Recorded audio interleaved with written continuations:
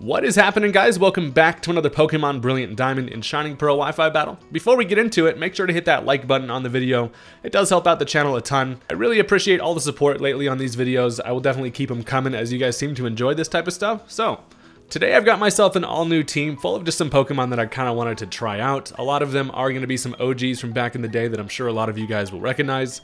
My opponent over there is working with a lot of top tier threats, ton of dragons. I'm seeing Garchomp, Salamence, there's Latios.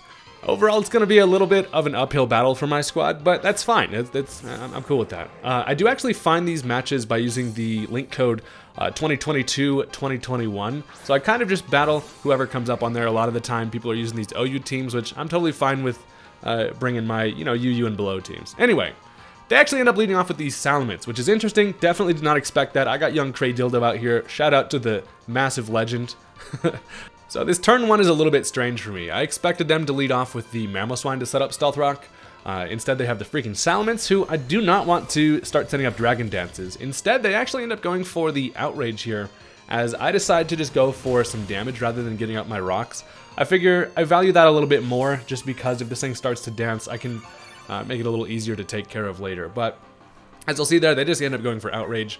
Now, taking a look at my squad, you're thinking, who wants to come into an Outrage? Absolutely fucking nobody, and you would be definitely correct there. So I essentially just have to stay in here with Cradilly, go down to an Outrage. I was at least able to get some damage off on this Salamence, so it's not going to completely break my team, but HP management is going to be really difficult, especially in a matchup like this where they have a lot of offensive threats.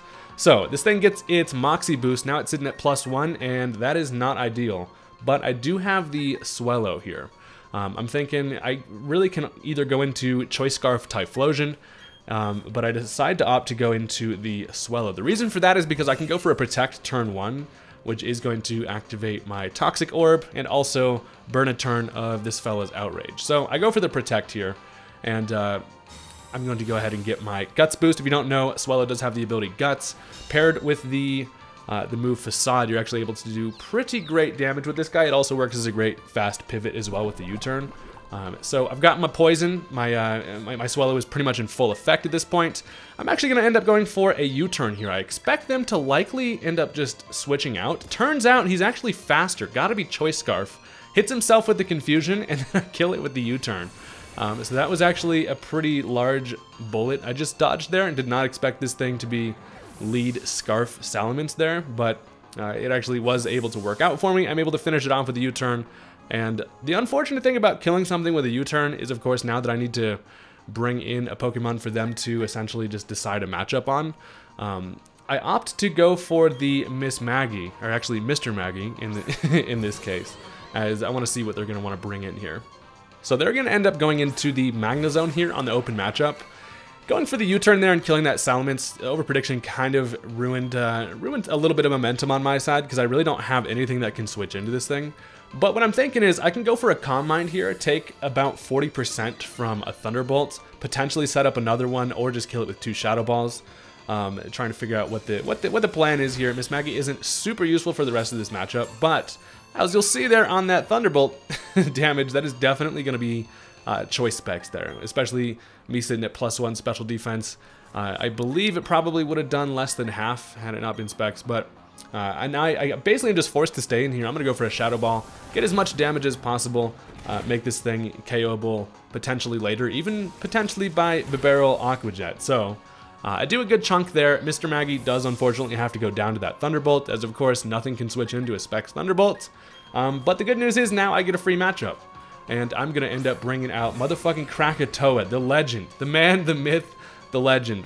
He's more of a legend when he has his fire out, because he kind of just looks like a sausage when he don't. But here I'm actually going to make a double switch. I know he knows the Eruption is coming, and his best switch into that is going to be something like Flygon, who can then Scarf outspeed me. So I end up going for the double switch here. I'm playing a little bit behind, so I do have to kind of start making some risky maneuvers here. He does actually end up going into the Flygon, and that is pretty nice. It was either Flygon or the Latios, but Flygon stays in here rather than U-turning, which is interesting.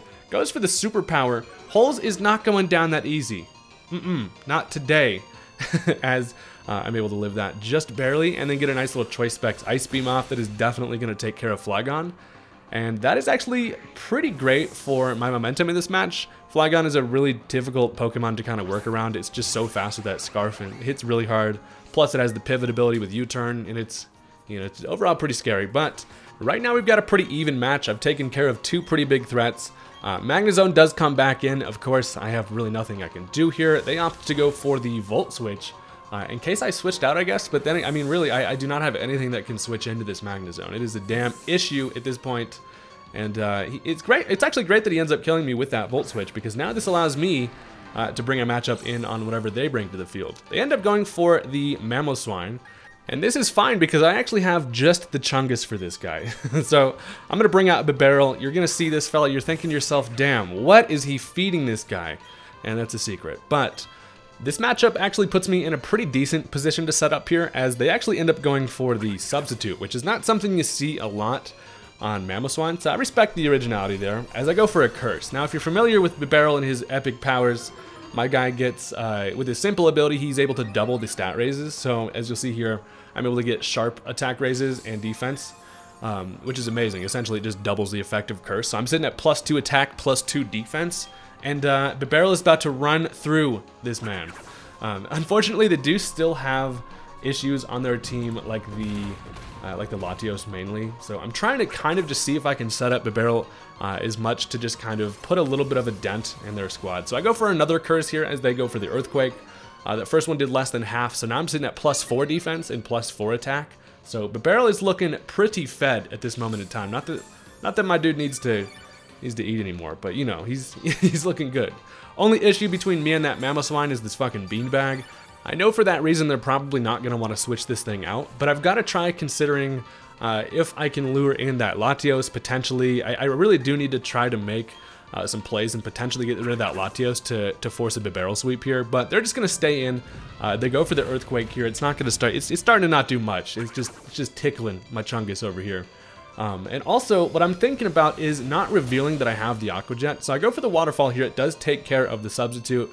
Keep in mind, he does not know my moveset. Plus, Bibarel is not generally the competitive Pokemon you think of when you're playing, like, matches like this. So I could go for the Aqua Jet and kill here, but I really don't know if they're going to end up wanting to switch, if they're just going to basically sack off Mamoswine. My thought process is I'm just going to go for the Crunch. If he ends up switching, I'll catch it, but he actually stays in, goes for the Stealth Rock, which is annoying for my Swellow. That thing is kind of limited on switch-ins at this point.